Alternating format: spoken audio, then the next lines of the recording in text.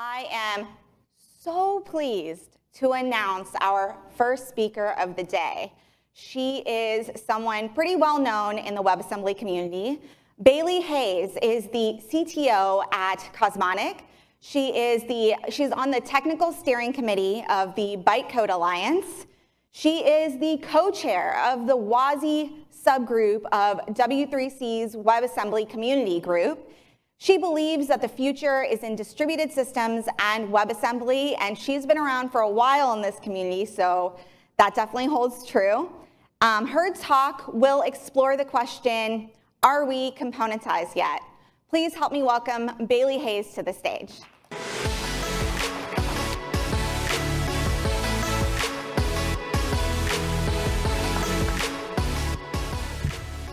That's right. So today I am going to answer, are we componentized yet? But first, a brief detour.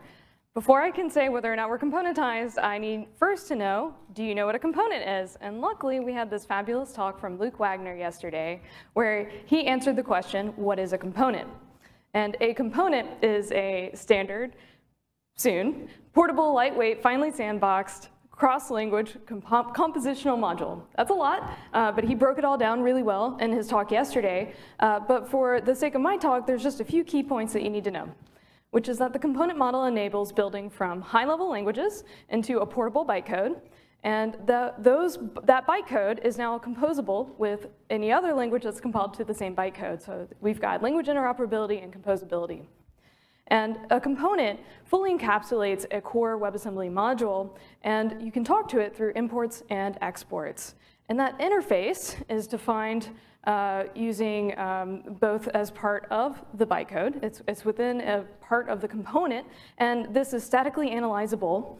It also enables us to build out capability-safe interfaces. Those interfaces themselves are defined using a new IDL that's defined as part of the component model called WIT.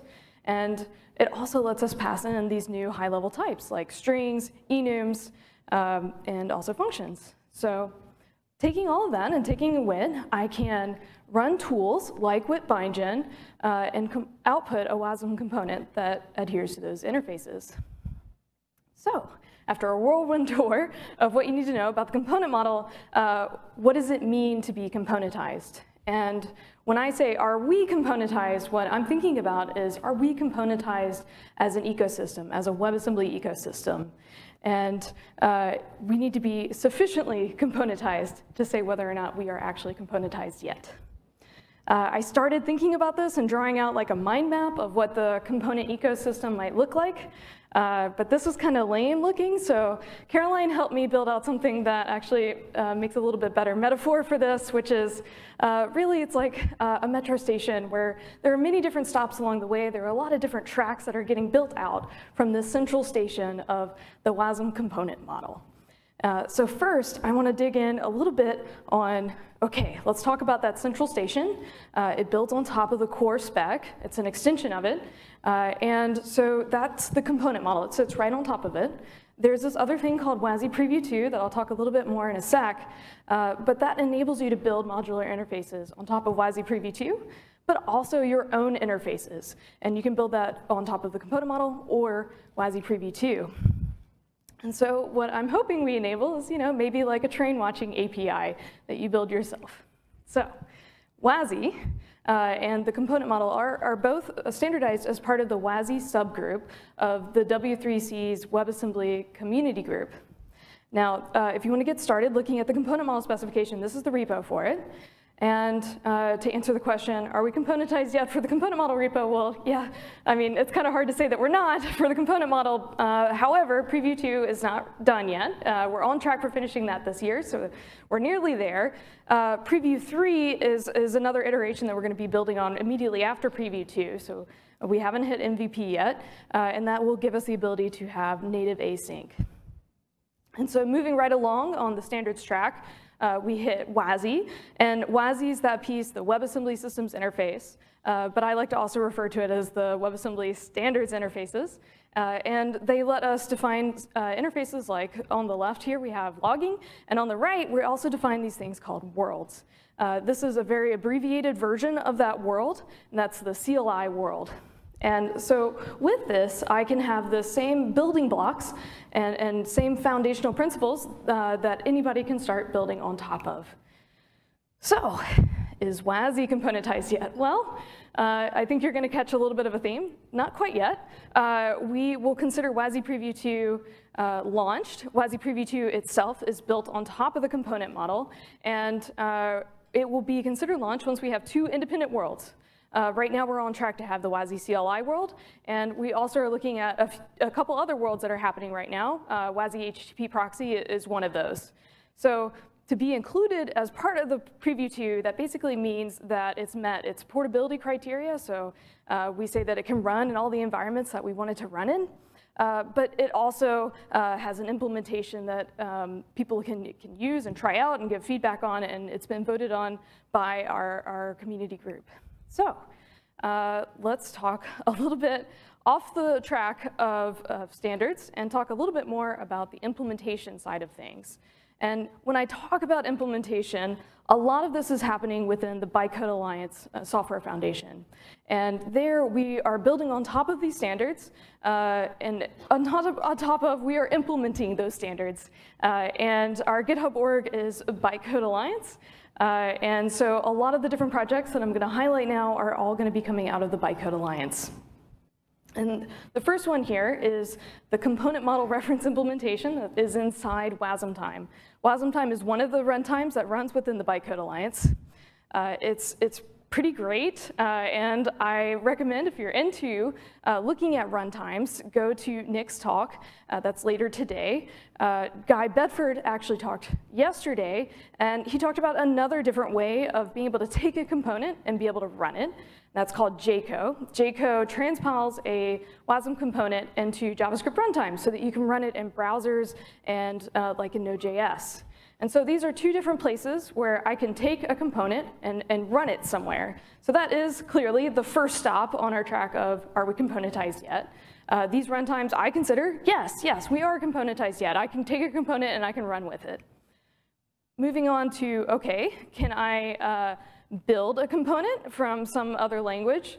So let's start with that. And we call those guest languages. The first one up here is Rust.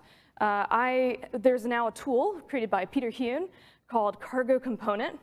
And so I can say something as simple as cargo component build, and then out comes a component. So yes, that's componentized. There's another tool also created by Guy Bedford called JCO, JavaScript Component Tooling. I can say JCO componentize, and out comes a component from JavaScript source. So yes, also componentized.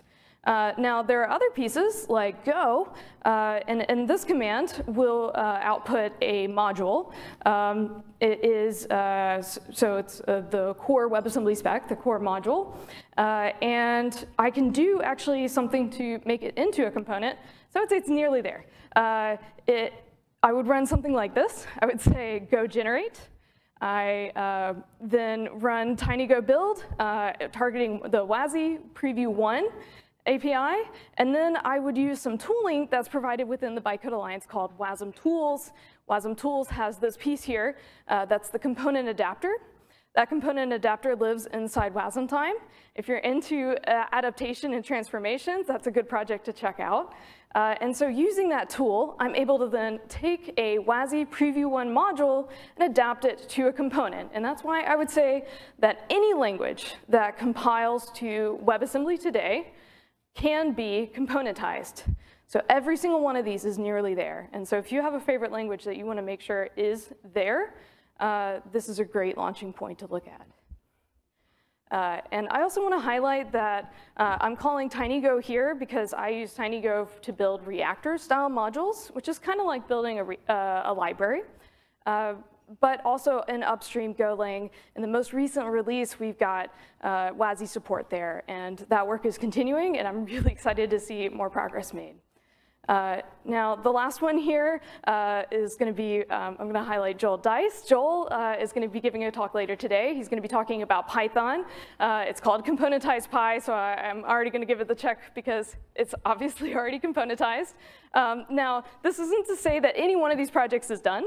that they don't have bugs, that there aren't things that we need to do to make that ecosystem cohesive and whole. And I would probably say, Componentized Pi is one of the more complicated and interesting projects that we have. So all I'm saying is it componentized? Yeah, it's componentized. So if you're interested in this side of the work, please come and join the SIG guest languages. That's our special interest group within the Bytecode Alliance. There are several different working groups for a lot of these languages.